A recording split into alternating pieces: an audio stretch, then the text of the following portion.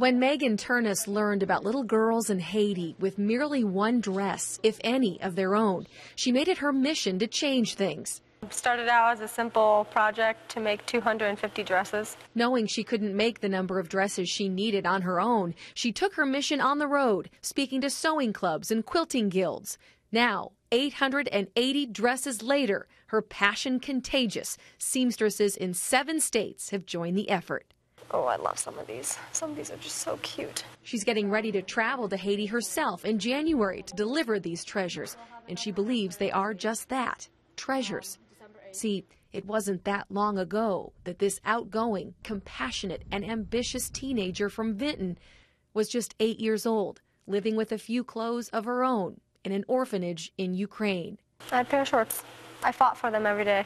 Not everyone got one, though, so that's why you fight. Leo Wobeter is on the Haiti committee at her local parish. She experienced the poverty, close hand, up close, and now she's helping others that are in that same situation down in Haiti. And her reach now expands beyond pillowcase dresses. Had to cut out all the patterns of interfacing in the fabric. With the permission of a school uniform company, she's also sewing uniforms for kids who can't go to school without them. Again, this is personal. I wasn't allowed to go to school because of me being a girl, and I had some disabilities that other kids didn't. Between the uniforms and dresses, Megan will be the force behind nearly 1,500 pieces of clothing.